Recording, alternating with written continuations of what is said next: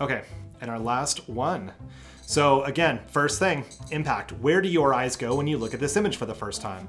Sometimes cover your eyes and then look, or do like the pros do, flip it upside down.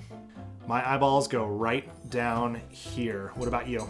Hello, thanks for tuning in to another image critique here on the Boudoir Guild. My name is Mike Lloyd. I've been a professional photographer for 12 years, teaching for 10 of those, and I'm a certified PPA print competition judge, which means I've been trained in how to actually critique images. I've done it all over the country, both in person and online, and I love this process because I believe it's the best way to learn how to be a better photographer. Obviously, hands-on workshops, practice, totally invaluable. Nothing can replace those. But feedback given during image critiques, amazing, because even if it's not your image, you can learn a ton from it. And this isn't about a score. This isn't a competition. This isn't rankings. This isn't any of that. This is strictly about learning. So let's dive in.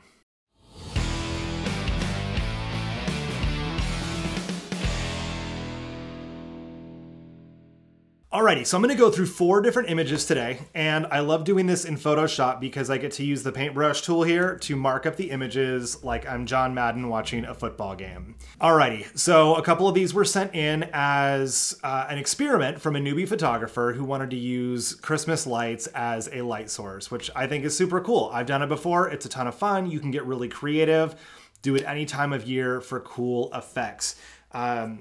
So I'm gonna go through, I know I got a couple of those and a couple other non-holiday ones. So we got a good variety of photos here today. Okay, so the first thing we look at as a competition judge is impact. And where do our eyes go?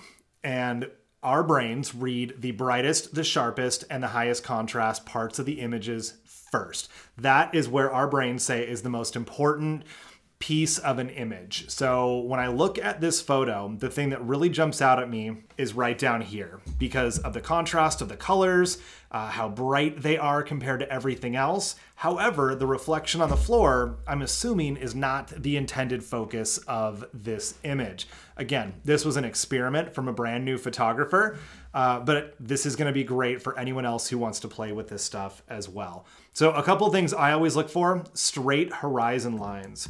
And if I bring my grid up here, you can see that horizon line is very straight. So well done. Also, crop lines. You're at the perfect point here. You're at a good point here. The balance of the image, though, is down here. There's a lot of weight. And by weight, I mean the brightest, most impactful part of an image, whereas the subject of the image is up here. So that's why we want to control the reflections on the floor compared to the rest of the image. And it could be as simple as, let's see, if we do an adjustment layer here, drop that down a little bit, and then mask off part of the image. There we go. By darkening the bottom of the frame, now the top stands out a bit more compared to before when it was really bright. So that is something that you can always do to bring more focus to the main part of an image. That's why they have vignettes, but don't go crazy. They can definitely be overdone. So like, it took me a second to look at the image. Like, I'm just pulling these up for the first time with you. I can see her face is over here and the body kind of curves. I don't dislike the pose. I think it could be great. It's cropped in a really weird place, like through the butt cheek. This one, this cheek is right at the top of the frame. Just the very tip of her head is being cut off over here. Like, this crop is way too tight on her. It feels like she's crammed into this box, and the real focus of the image is, I don't know, just this weird part of the body here. I think this could have been cooler if it was cropped outward more. Also, just again, like weird rando lights. You got to be careful where you're placing these sorts of lights. They're not totally random. Like, these ones by the face could have been hidden if the face wasn't a part of this. But again, we're like losing the whole hand, the shoulder, the top of the head. There's no separation from the background. And if you're thinking, well, how do you get separation with background or with Christmas lights? that's part of the challenge, right? Is we have to figure out how to use lights to flatter our client and to separate them from the background, because it's really tough to see where the head stops and where the shadows in the tree begin. Also, we've got texture and contrast and light back in the tree here that totally takes away from our subject. So I don't dislike the pose. It's just hard to see what's going on because the wrong parts of the images are lit and it's cropped in really, really tightly. So give people some room to move when you're cropping. Otherwise, the image just feels claustrophobic. Okay, next photo. I think I only picked 2 with the Christmas lights, by the way, so they're not all like this. Okay, so again, first thing that I see is right here. And one of the ways that we check this as judges, and I do this with my own work, I flip the image upside down so we don't have the context of the photo anymore. It's just brightness, its colors, its shapes, its lines. And again, the first thing I see is this area right down here because that's the brightest with the most contrast. I like the way her face is positioned. I like the look on her face. And if we pull up the grid here, she's pretty close to being on that third. She just needs to move over this way a tiny bit so that the center part of her face right here, that dividing line, is going to be right along this grid line here. Doing that will clean up the composition. That's the word I was looking for. But again, these lights are so bright over here, it's totally taking away from the subject. And when you have this much texture from the tree, from the lights, from the outfit, we totally lose the person, which is, you know, the focus of the image. And same thing with like the fuzzy blanket she's laying on. There's so many different textures going on here. It's hard to tell what the most important thing is in the photo. So again, I don't dislike the pose itself. It's just the lighting doesn't do it any justice. And the tree over here, the tree shouldn't be there. It's just unwanted texture and lines and shapes that crowd the image. They don't add to the image. And one of the things that I love doing in a photo is when I set up my scene, every single thing that it is or is not in the photo must be intentional. So if I have a lamp in the background, is it on or is it off, and why? Literally everything in the photo should be considered if you add things or if you remove things. So yeah, having these branches here isn't adding to the image. It's just more texture, it's more shape, it's more distraction from our subject. But you see there's a lot more room on the sides here. And she's also looking into the open part of the image. This helps it feel a lot less cramped. If her head was turned the other way, if her face was right here and she was looking into the corner of the frame with this much empty space behind her, that would feel really closed off. So think of the sides of the frame like walls. When you're in a room and your back is against the wall, you have the whole room open in front of you, and it feels entirely different than when you're standing facing the wall. All right, let's move on to the next one. Okay, so first thing we look for, again, impact. And where do your eyeballs go? And for me, they go right here because it's the brightest, it's the sharpest, and it has the most contrast in the scene, which is great because that's the part of the image we should be looking at. Pose-wise, love it. Like, we've created this wonderful triangle here. We've created triangles over here.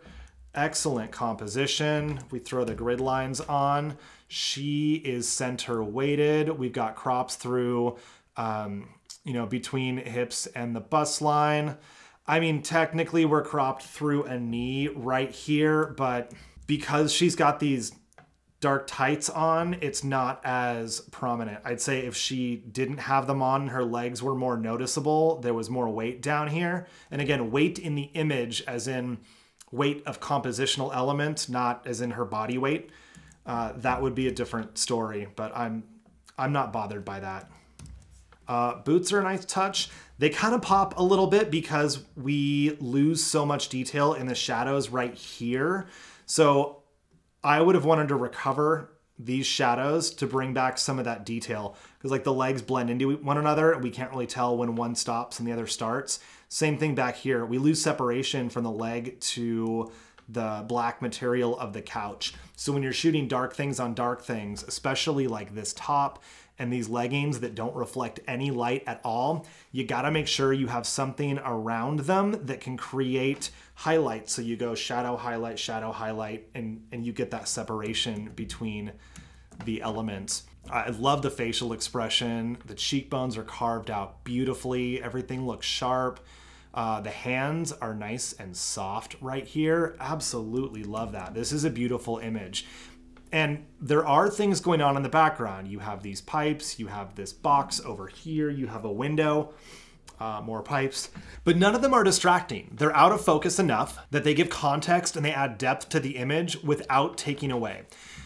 Shallow depth of field here, which means the background is in focus. Our subject's face is, our background is out of focus. Our subject is in focus. If this was shot at f/16 or f/11 and all of these lines were hard, sharp, in focus lines, or if they were brighter, that would be an entirely different story. So I'm loving everything about this image except for the lack of separation down here. That's the only thing I would change. Oh, also just want to touch on the crops. She's got space. She's got space. Lots of room. She's not crowded in here at all. Okay, and our last one. So again, first thing, impact. Where do your eyes go when you look at this image for the first time? Sometimes cover your eyes and then look, or do like the pros do, flip it upside down. My eyeballs go right down here. What about you? Obviously, she's being lit from this way. You can tell by, well, the light on her, because we've got brightness over here, darkness over here. So the light is coming in from this way. This is an easy fix. I'm not sure what the light source is. I don't think I can zoom in and see enough of a catch light to tell. Nah, it looks like some kind of beauty dish, just the way the lines are a little bit hard there.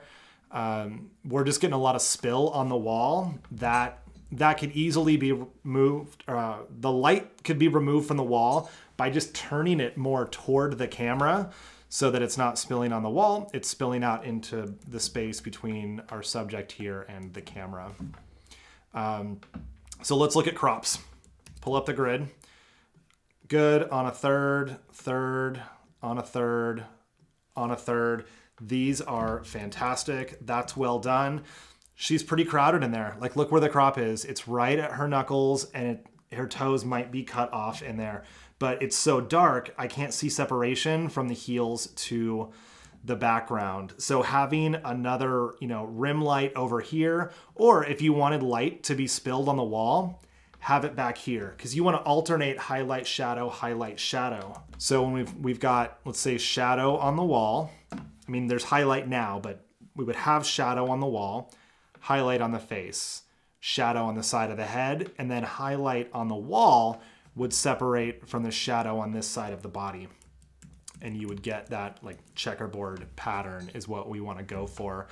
Also, the hands are balled up into fists, but it's a very soft face. If she was like angry making fists, that would be more contextually congruent.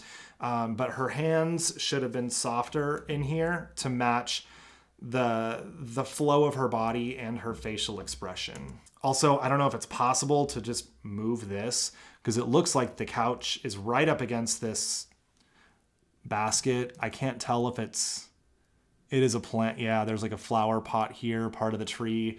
Also, the texture on this tree totally takes away from the face and the tattoos. So again, feathering the light so we don't have that spill. Remove these things that are in the frame that add texture but don't add to the image. Same thing with these back here. Like, they fill the space, but it totally takes away from the subject. If you notice the wall behind me, the gap between my two black curtains, there's nothing on the wall there. When I first painted this room and made up my studio, I struggled to figure out what to put on the wall. There was a wreath there for a while, like a all seasons wreath. I tried a couple other different things to hang up there, and all of them were too distracting. So I just took everything down and had that colored wall, and now it's amazing. Zero distracting elements. It's just what I want to show off in the photo. So again, the same separation. We lose where her underwear meets the wall. Same down here. We lose where she stops and where the couch starts. So adding that other light to shine down this way on the background will light the back of the couch as well. And that will create the separation from our subject here. It's a beautiful image. I'm sure she loved it. There's just distracting elements that are in there. Again, like these here. Give her some more space because she's cramped in at fingers and toes. And then adding that second light over here to create that separation. And yeah, this would turn this one up to 11. So well done. All right, that is how I do my image critiques. Hopefully you learned a lot from that. And remember, like I said in the beginning, a lot of us make the same mistakes. Most of these images have the same mistakes. Plus adding elements to an image for style that really took away from the image instead of complementing it. So think about that when you are building your own images. And if you would love to have your images critiqued, which I hope you do, email me, mike@boudoirguild.com, or you can join our Facebook group, which would be great also. And I will post in there when I'm going to be doing another critique and I ask for images to be sent in. So that's a great way to get reminders too. So send me up to 5, no watermarks, please, up to 2,000 images on the longest side. And I would love to include them in the next image critique. I've got other ones on this channel as well for you to check out, so you can learn a ton more. And again, send me your photos. I would love to include them. You are amazing. See you inside.